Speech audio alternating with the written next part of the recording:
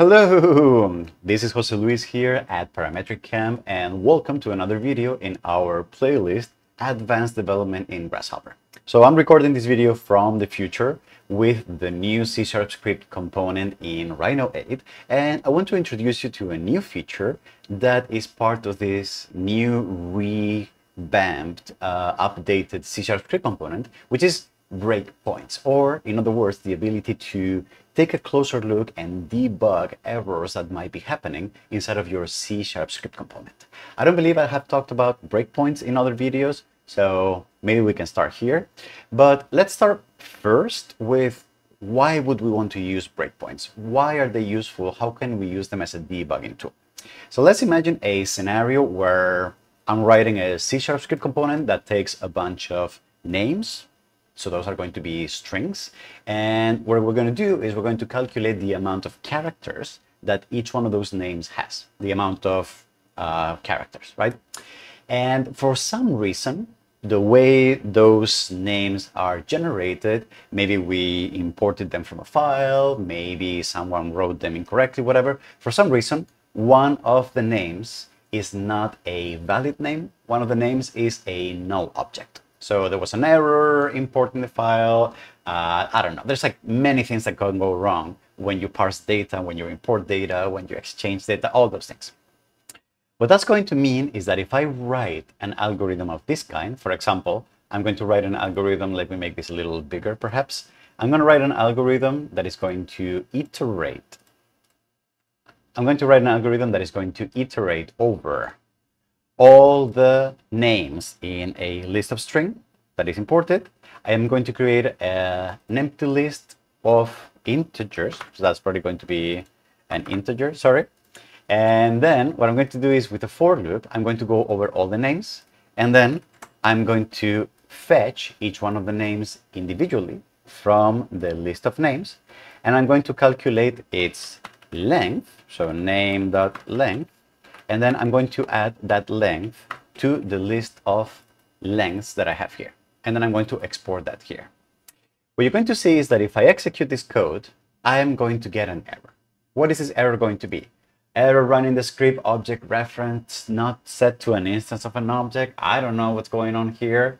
And I also get the same error here on the terminal, the new terminal for the Rhino 8 C# script component. All right.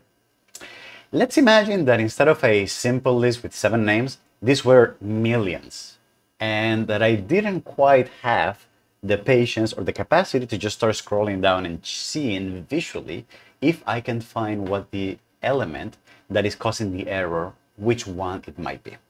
So one way to go about this could be using breakpoints as a way to analyze this code. So for example, let's say that I suspect that one of the elements might be a null element, and that I want to know which one it is, in which position on the list it is.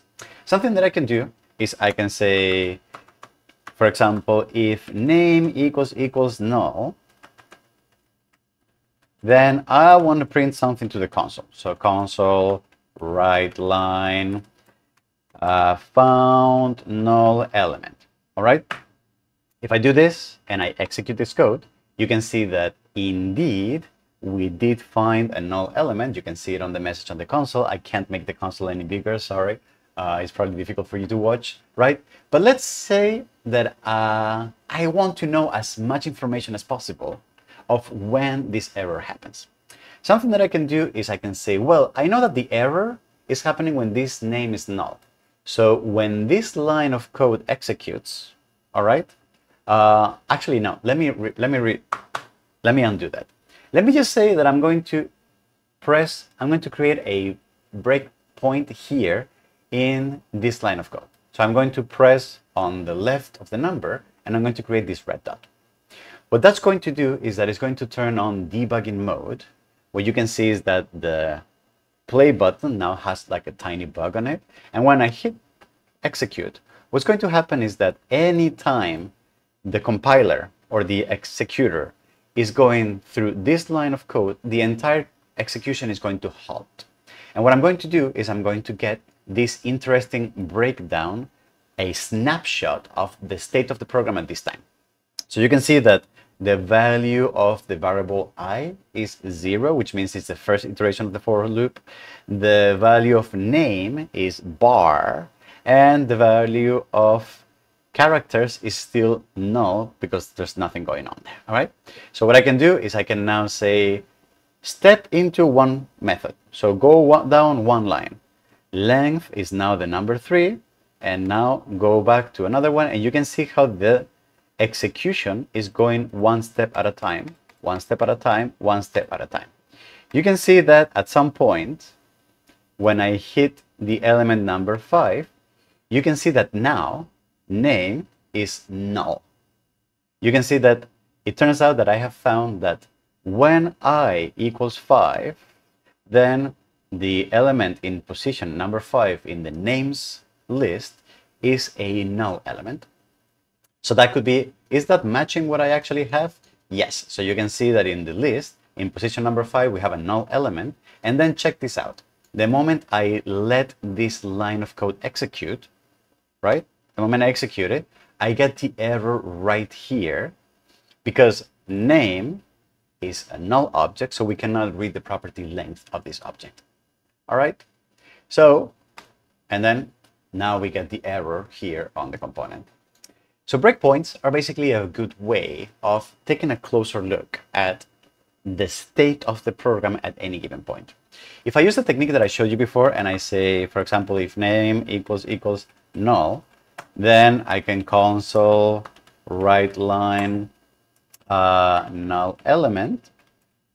And if instead of setting the breakpoint here, I set it on this line, I know that this line is only going to execute whenever name is equal to null. So now when I run the code, instead of having to go through all the steps, which would have been crazy if I had had a million of strings, now I can go directly to pausing the program the moment I know that there is an error, and then take a look at the state of the program.